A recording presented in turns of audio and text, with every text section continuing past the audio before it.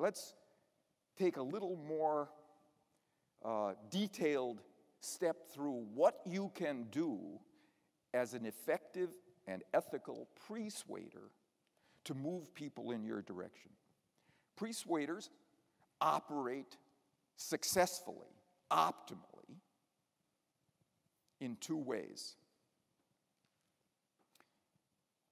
They increase agreement with a yet-to-be experienced message by first identifying the precise goal of their message. And by precise, I don't mean something like, I want to be a highly effective leader or manager. How many people here are in leadership positions?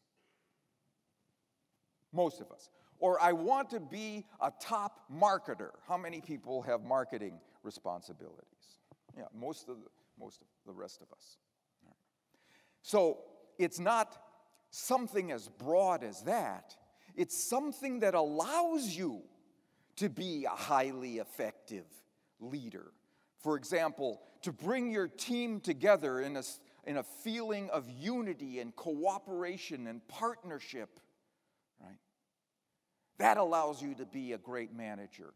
Or in the case of marketing, to get your customer base to try something new, a new product, a new model, a new feature that you might have for them. How do you do that? That's what allows you to be a top marketer. Those kind of precise goals. So you identify the precise goal you have for that population at that moment with that offer. And then you take the second step.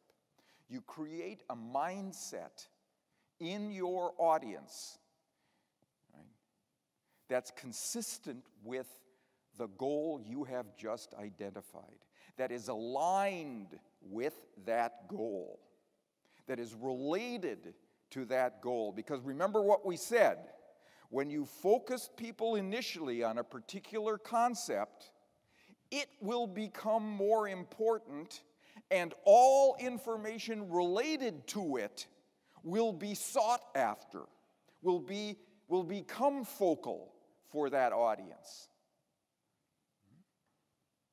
And you do that with the words, the situations, or the images you put into the moment prior to the delivery of your message.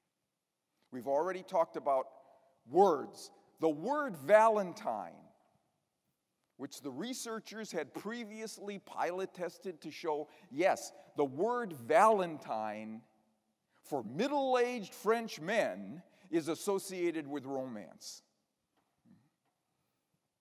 Or you do it with settings.